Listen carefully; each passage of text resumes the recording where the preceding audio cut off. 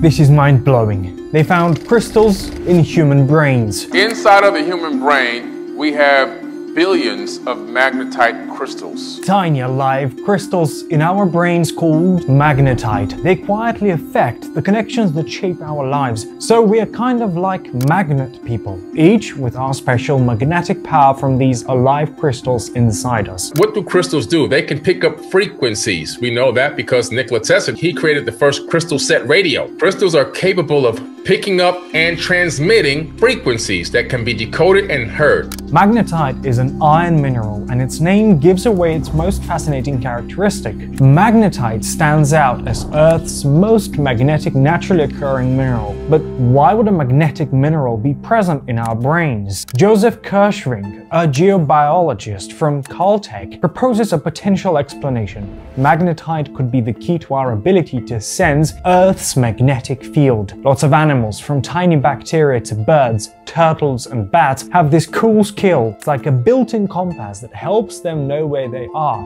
This power comes from feeling the Earth's magnetic field, and we call it magnetoreception. Having this ability to find your way around on Earth is super useful, so it's no surprise that many creatures have it. Now, here's the interesting part. Until 2019, we weren't sure if us humans had this magnetic sense. But then a smart team led by Kirschving did a study. They placed people in a room protected from outside magnetic interference. They changed the magnetic fields inside the room while monitoring the participants' brainwaves. What they discovered was a definite, measurable and repeatable impact on the strength of a specific type of brain activity called alpha waves. So basically, they put people in a lab with a big magnet and a cap on their head to see what their brain does. Then they moved the magnet around. The tiny crystals in the brain lined up with the magnet. This means we might be able to find our way using magnets, but we don't know it. In biology, they found 3 big brain cells in our skulls. They look like a spiky crown on a picture of Jesus with thorns. It's like a comparison because Jesus never really wore a thorn crown. The crown of thorns is in our heads, and it helps us think together at a high level along with the tiny crystals. Billy Carson explains this concept. Take a look.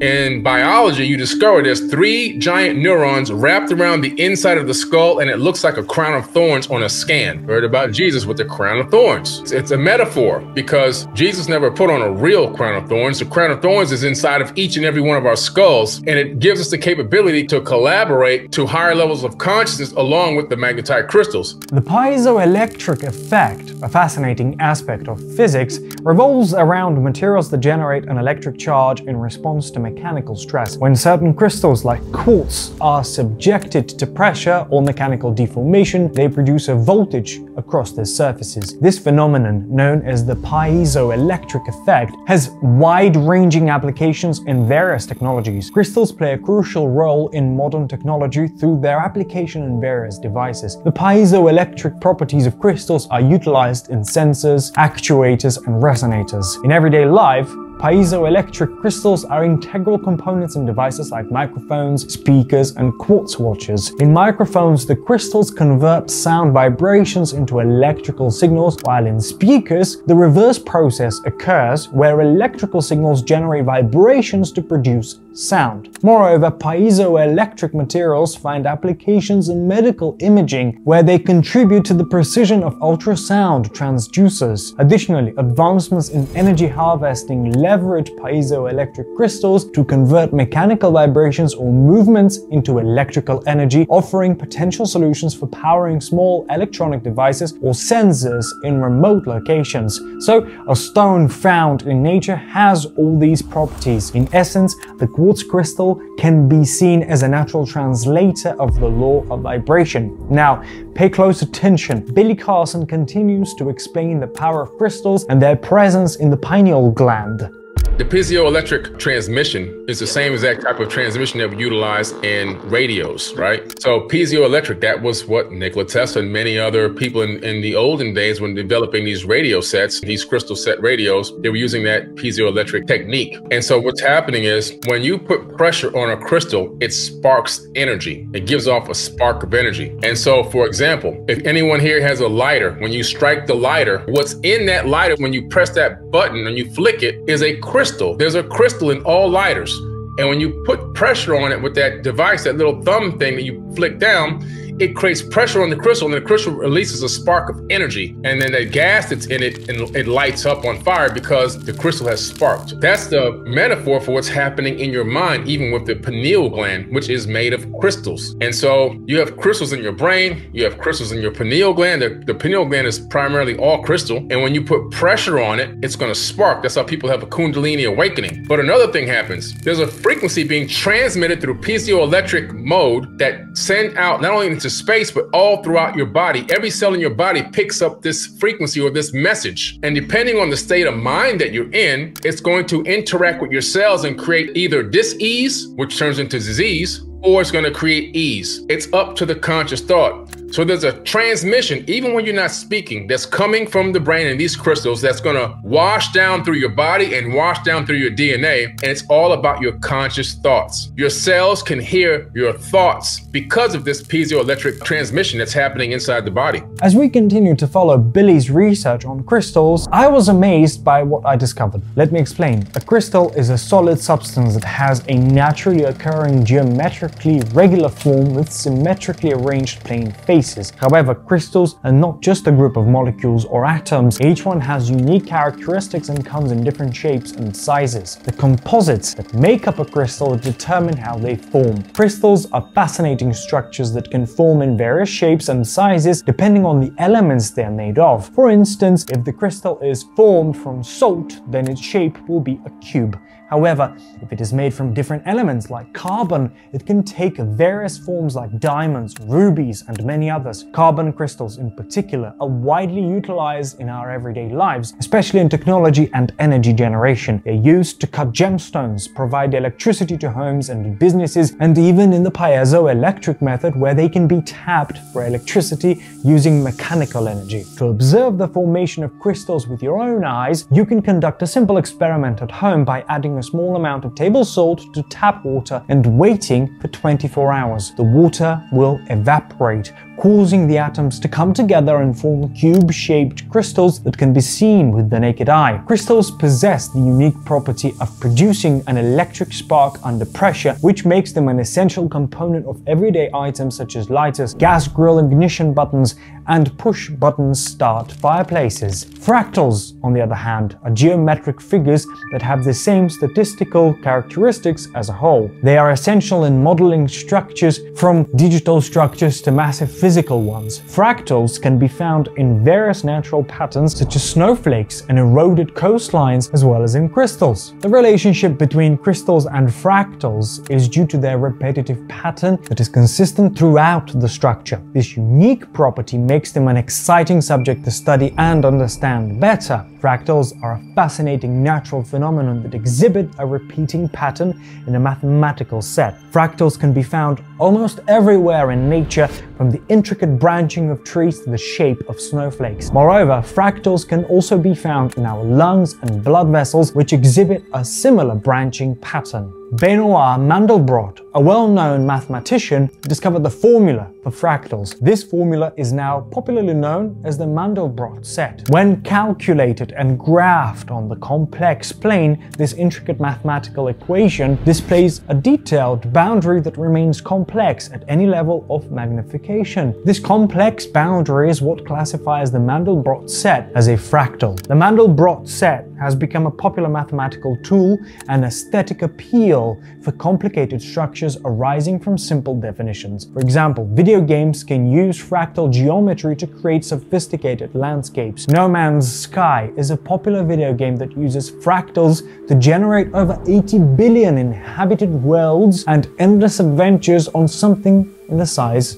of a DVD. In addition to man-made examples, fractals can also be found in nature. The branching pattern of blood vessels is one of the most impressive examples of fractals branching in our bodies. It is interesting to note that our bodies are inherently connected to nature and exhibit fractal patterns. The human body is a marvel of nature, with its complex and intricate systems working together to keep us alive and healthy. One of the most fascinating aspects of the body is the fractal branching network of blood vessels that deliver oxygen and nutrients to every cell. This network is made up of blood vessels that branch out in a repeating pattern, getting smaller and smaller each time they branch. This fractal pattern is found throughout nature, from the branching of trees to the formation of snowflakes. Humans have approximately 150,000 kilometers of blood vessels, enough to circle the Earth several times. This network is designed to maximize the surface area available for gas exchange, allowing oxygen to be efficiently delivered to every cell in the body. The fractal properties of the blood vessel network help to ensure that no cell is too far away from a blood vessel, improving our overall health and well-being. One of the most striking examples of fractal design in the human body can be seen in the lungs. The lungs are made up of a complex network of airways and blood vessels that resemble the branches of a tree. This fractal branching pattern allows for the efficient exchange of oxygen and carbon dioxide, keeping our bodies functioning properly. The golden ratio, a mathematical concept that has been used in art and architecture for centuries, can also be seen in the human body. Many of the organs and structures in our bodies are proportioned according to the golden ratio, which is found in everything from the spiral patterns of seashells to the growth patterns of plants. The human lungs are capable of absorbing oxygen through a process called osmosis, thanks to the fractal pattern present in them. This pattern helps the lungs absorb more oxygen and distribute it throughout the blood vessels, without requiring the lungs to be many times their current size. Without the fractal pattern, breathing would be much more difficult, similar to that of a 20-year-old cigarette smoker. The human brain is also full of fractals, with billions of magnetite crystals and approximately 100 billion neurons. The brain cells are connected by an estimated 100 trillion synapses, which resemble the entire universe when viewed from a different perspective. This is a fascinating discovery that has led to complex theories about the origin of the world, which humans have been seeking for as long as we have existed. Everything in the universe is vibrational energy, influencing both body functions and mental processes,